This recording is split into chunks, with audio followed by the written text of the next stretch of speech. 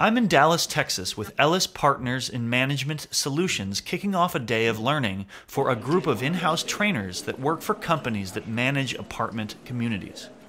Today we are exploring how professional development and training can be more efficient, productive, engaging, and effective using flipped classroom strategies, shifting our instructional practices so that most of the training time is spent on active learning and only a small percentage of the training time is used for content delivery. During my presentation, I model a series of lessons allowing participants to not only learn about the flipped teaching method and ask questions, but also this lets them experience how these strategies work in a classroom with adult learners.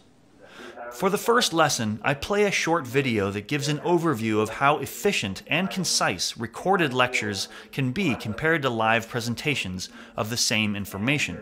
This video is 1.5 minutes long, but would have taken nearly 6 minutes to present live. With the time saved, I challenge the participants to collaborate to create a paperslide video response and then reflect on their creation.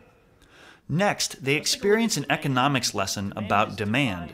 This lecture is 13 minutes long and would have taken 45 to 60 minutes to deliver the same information live. After the video is over, participants go on a walk and talk to discuss how they would reteach the information from the lecture they just watched. When they return, they create, record, and reflect on their unique versions of the lesson. This experience gives participants a chance to see how the strategy works with typical classroom content. The third lesson is about dealing with a difficult customer, a topic that many in the room teach. The lecture video for this lesson is 10 minutes long and would have taken 30 to 40 minutes to deliver live. Once the video lecture is over, participants have a discussion about when the strategies presented in the lecture might be utilized.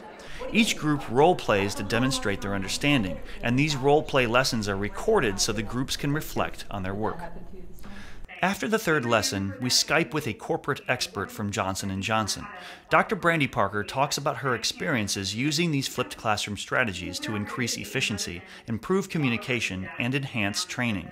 She also answers questions that the participants have about how to navigate this type of change in a workplace. The final challenge is for each group to create a paperslide video that reteaches my presentation. I ask them to teach back to me what I have been attempting to teach them. This is the best way for me to know if they learned what I wanted them to learn. Groups create their paperslide lessons, practice by teaching each other, and then record and reflect on their final products. A flipped classroom is highly efficient and creates an active learning environment that each trainer can take back and use in their classroom tomorrow.